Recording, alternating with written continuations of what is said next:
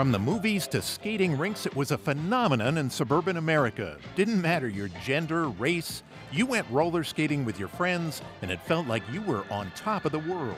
Something, and it happens every once in a while. Magic.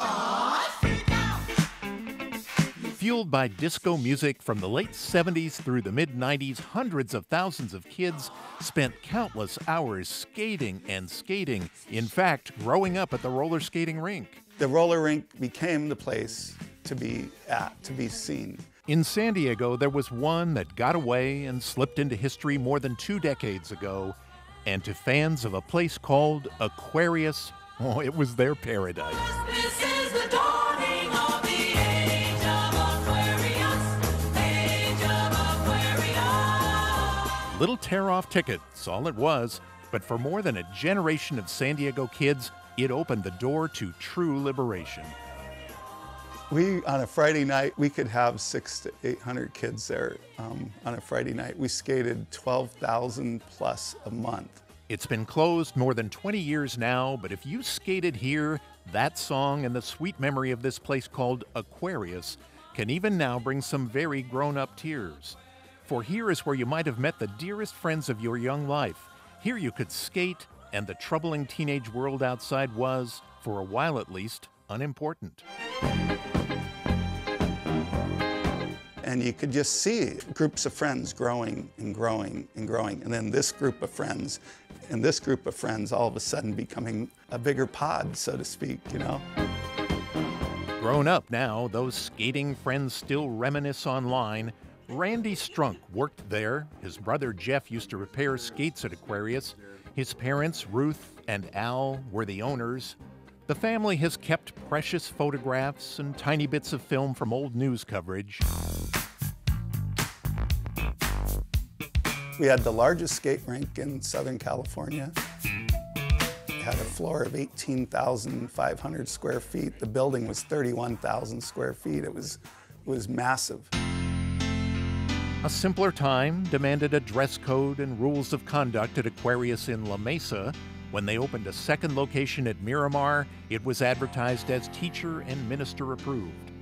Ruth is now in her 90s. We still meet people that say, oh, I met my wife at Aquarius. And we actually did have one wedding at Aquarius on the skating floor. There were all-night skates, Christmas skates, and Halloween skates. And the music. Anything that had the word funk in it, that had that beat, man, guys and gals would just get going on the skate floor, and skating took on this like new thing where the art of dance on wheels became just an obsession of so many people. The DJ had a supply of roses at his booth. You could leave a note with a rose, and the DJ would call out that person's name. It was an invitation. Let's skate together. I think it taught them a lot about manners. Guys always learned how to treat the girls much better. So I think it was a really good thing for these young people. As the years passed and the skaters grew to have kids of their own, they'd come back to stroller skate. Thus were life chapters lived out on wheels. So what happened? By the mid-'80s, roller skating in rinks started to taper off. The music that was just the best to skate to was not being produced as much. You know, music was going in different directions. A lot of grunge, a lot of different things that started to take place that really wasn't skate-friendly music. The mortgage interest at Miramar was cripplingly high, and it had to close. Then structural problems ended the location in La Mesa, and just like that, the age of Aquarius was over. But for Ruth Strunk, no regrets. They were happy years for all those young people. They just loved that place. It was like heaven to them. Life is different now. Music is different. I do miss those days. I sometimes, when I hear certain songs, they're just desperate bad memories.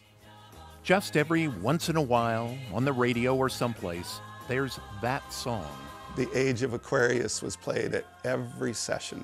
The kids would go crazy. They'd go skating onto the floor no matter where they were when that song came on. We can't guess the future any more than we can relive the past. Randy says there may be good days ahead for indoor roller skating.